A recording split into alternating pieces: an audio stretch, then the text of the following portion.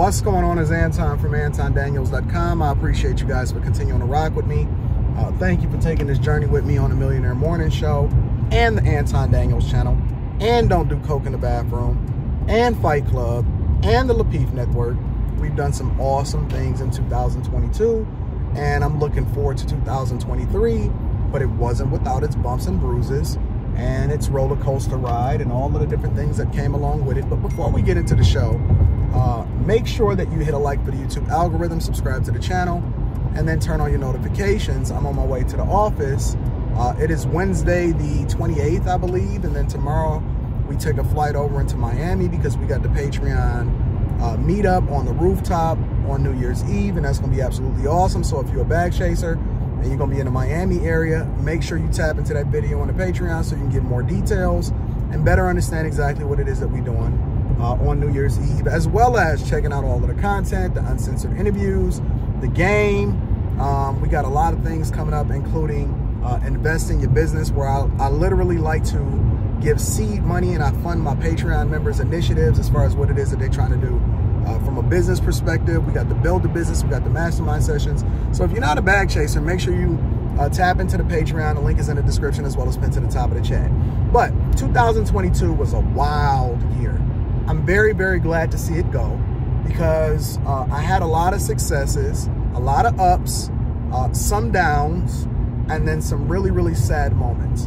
One of the biggest sad moments for me specifically was the death of Kevin Samuels. Now, Kevin Samuels and I had a really, really great relationship, and he had a great relationship with a lot of different people.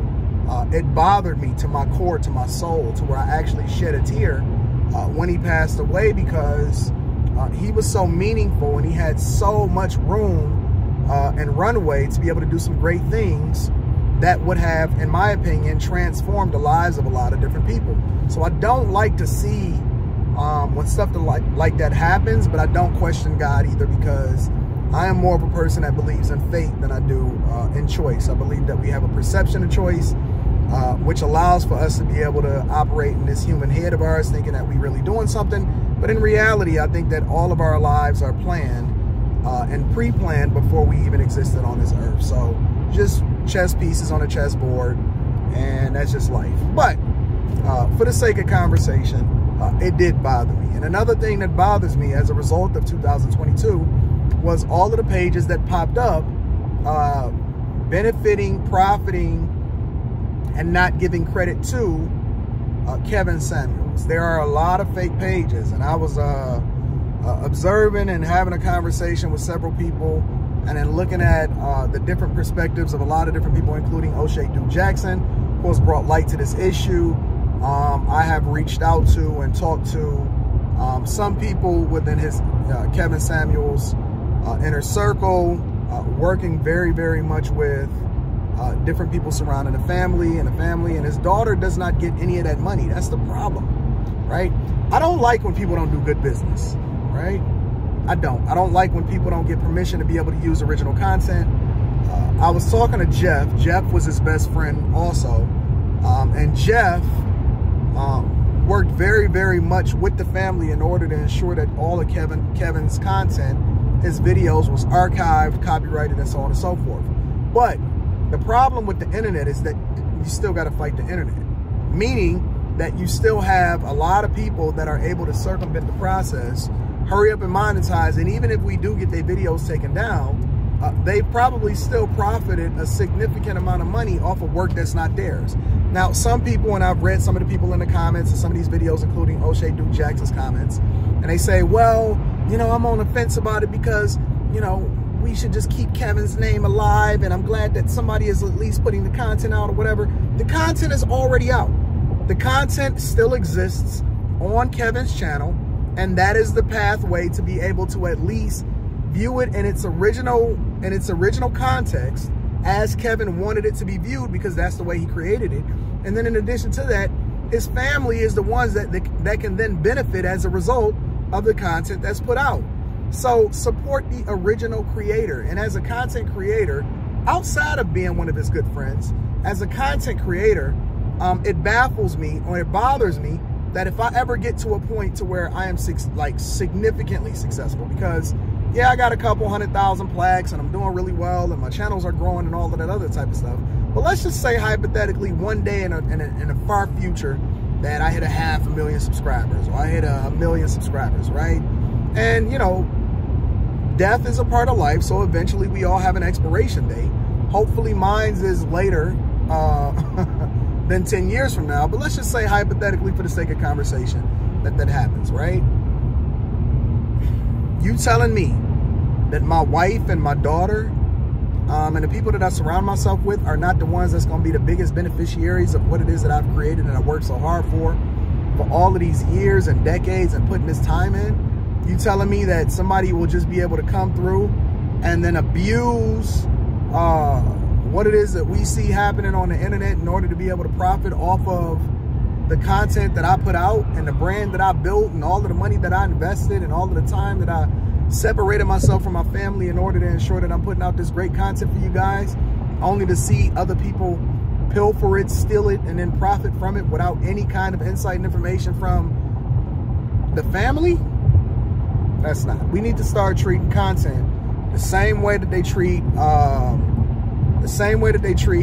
you know, Marvin Gaye's family treats his catalog. And, you know, we shouldn't have this happening within the black community. Now, I'm not sure that this happens. I've never seen this happen anywhere else. But then again, I didn't have any close friends in the content creation community that were as big as Kev that didn't look like me. Meaning that it's always something with the black community. And I'm not even sure that the person that is or the people, because it's multiple different channels. I'm not even sure if the people that are pilfering Kevin's content, because who knows? You know what I'm saying? People is finessing no matter what.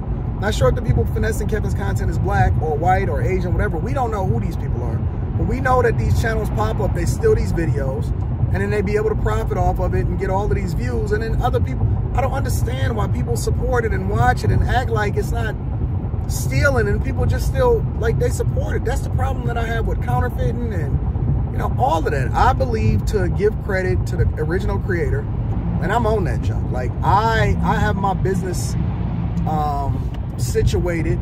You steal my stuff, and there's a lot of different people that want to reach out to me now and saying, oh man, Anton, I didn't know, I'm a new content creator. I didn't know I couldn't just take your videos and put them up in their entirety and then profit off of it and then not have to pay homage or pay dues. They ain't doing no reaction videos and none of that. They're just straight up stealing content and putting it up as though it's theirs and profiting and benefiting off of it and getting subscribers and views and financially successful as a result of it with no kind of permission or nothing. They don't understand copyright. What, you think you could just go on the internet and do that? No. So I'm fierce about mine.